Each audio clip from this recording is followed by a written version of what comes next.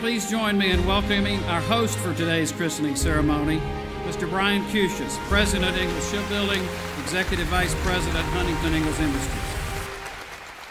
Good morning to everybody on this wonderful shipbuilding day. It doesn't get much better than this. We do have a special group of military veterans that are with us today that I would like to welcome back to Ingalls Shipbuilding. The Armed Forces Retirement Home in Gulfport is home to more than 400 men and women that represent all the service branches.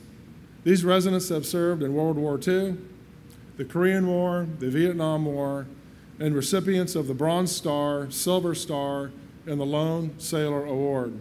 Ladies and gentlemen, the Armed Services Retirement Home, would you please stand or wave so we can say thank you for your service?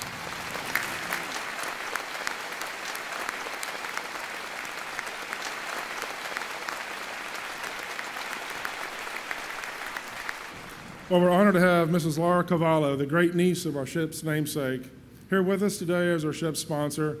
Laura, so glad to have you today. Our 9th National Security Cutter is named to honor Commander Elmer Archie Stone, a pioneer in the Coast Guard aviation and of naval aviation in general.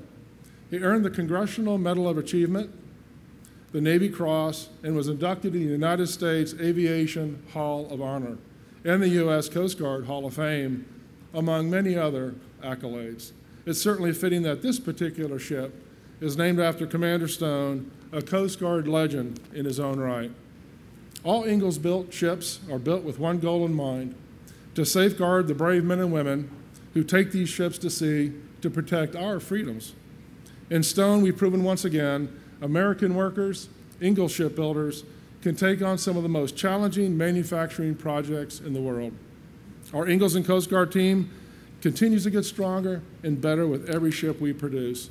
I would ask that the shipbuilders that are building Stone, would you please stand and be recognized?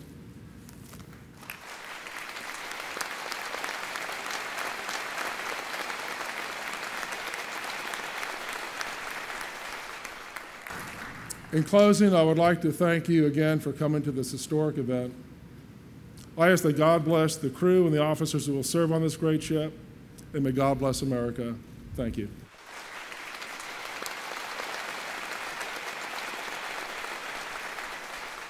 I spent many hours with the men and women of our Coast Guard, and I know that we have some of the best and brightest individuals patrolling our waters. Last week, I had the opportunity to tour Sector Charleston of the Coast Guard's 7th District, the home of NSC James and Hamilton, and the future home of NSC Stone.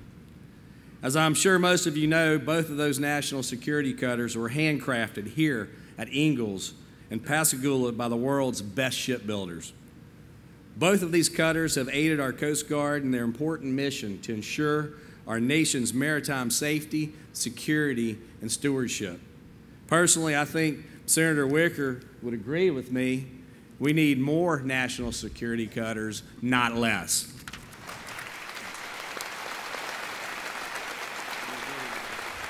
Again, thank you all, and may God bless our United States Coast Guard. Thank you. This is indeed a special day. The sun is shining. This ship is gleaming. Our faces are beaming with smiles.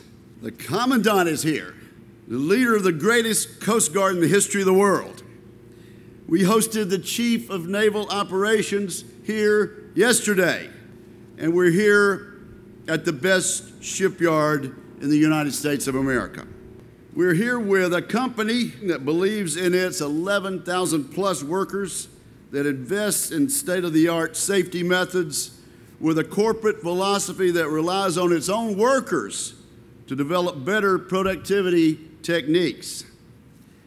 When we see the capabilities of our Coast Guard today, the C-130s, the HC-144s, the C-27s, the drones, fixed wing and rotary, the MH-65 and the MH-60 helicopters, we are amazed and truly impressed, and we realize this morning that we stand on the shoulders of Elmer Stone. And we're glad to honor the memory of this great American. Congratulations, and God bless America. I want to talk a little bit about Elmer Stone. Elmer Stone was commissioned in 1913 as a revenue cutter service, third lieutenant. And what he did in the course of 3 short years, from 1916 until 1919, he established himself as a fearless aviator. And you had to be fearless in those days, given what they were flying. And as a real visionary that could see how aviation could contribute to the missions of not just the Coast Guard, but the nation as a whole. And so, as Senator Wicker said, it is no exaggeration to stand here today and say that every Coast Guard aviator that has taken to the air since that time has literally stood on the shoulders of Elmer Stone, because the things that he represented, we have tried to live up to over the course of the last 101 years. He commanded 2 Coast Guard cutters. He commanded a naval air station, and he also commanded Coast Guard air stations. He was on the front end of developing the catapult systems, the catch systems that enabled the shipboard aviation team, which has made the United States the most powerful nation on the planet. Captain Morrison, as you and your crew continue to make Stone ready for operations, I wish you Godspeed. I know that you know this, but this cutter is named after one of the greatest people that's ever worn the Coast Guard uniform in the history of our nation. And so you stand on a firm legacy if you add your chapter to the legacy of the United States Coast Guard. And I wish you the very best. And then finally, I want to thank the shipbuilders here at Huntington Ingalls. I visited Stone before she was in the water last year. And I talked to some of the shipbuilders and you could just tell the difference. They weren't building a ship. They were building a Coast Guard cutter. They were building a ship that was going to do the deeds our nation needed them to do. And I will tell you all, I don't know where this ship's going to sail. Nobody does. We know where her first home port's going to be, but over the course of the next 40 years, she will literally go around the world, protect you and me and our grandchildren and our grandchildren's children. And so I thank you for the dedicated workers here at Huntington Ingalls. God bless you all. God bless America. Semper Paratus.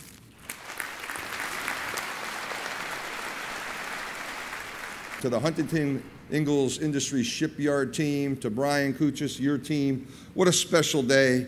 And what an honor it is for both Charlie and I to be here and participate in the christening of this 9th National Security Cutter. You know, the motto of this fine ship, energy, efficiency, courage, it's emblazoned on National Security Stone's seal, and it epitomizes that man that Admiral Ray talked about, Elmer Archie Fowler Stone. Our aviators, our cuttermen, our boat coxswains, our mission support experts. They do, in fact, respond energetically. They respond courageously. And they sure are efficient. There's no better investment of a taxpayer dollar, I would argue, than in the United States Coast Guard and the men and women that execute the nation's business. Such a special legacy really deserves to be emblazoned on such a special ship as 758 behind me, that Legend-class ship. Remarkably sophisticated, open ocean capabilities, tremendously well-suited for the complex law enforcement, national defense, homeland security missions that they are going to be tasked to do for decades to come. And when provided the proper tools, like this fine piece of steel behind me, they get it done. They get it done like no one else in America. But you know, the success wouldn't be possible without the partnership that we find right here in Pascagoula with HII. This shipyard is developing and delivering these ships on schedule, on budget, bringing the much needed capability we've all talked about on this platform today to the forefront of the nation's security and defense. But it's really a time just again to say a hearty thank you to all those involved here at HII in delivering this capability. And I know there's a 10th and 11th and who knows beyond that. And we're going to continue this partnership. And today, 758 takes on the persona of her namesake, Coast Guard Aviator #1, Elmer Stone. And it's very appropriate that Miss Laura Cavallo, the grandniece of Elmer Stone, is with us today. She will christen the new ship with a piece of her past, that spirit of dedication and innovation that was embodied by Commander Elmer Stone. Ms. Cavallo, thank you so much from the bottom of our hearts for being here as the ship's sponsor. Thank you all for being here today. God bless America, God bless the Coast Guard, and Semper Paratus. Thank you. For each christening, we randomly select a young lady who is affiliated with one of our shipbuilders to be our flower girl for the ceremony. Our flower girl for Stone is the daughter of Ingalls shipfitter Robert Brown and his wife Natalie. Please welcome Miss Paisley Brown.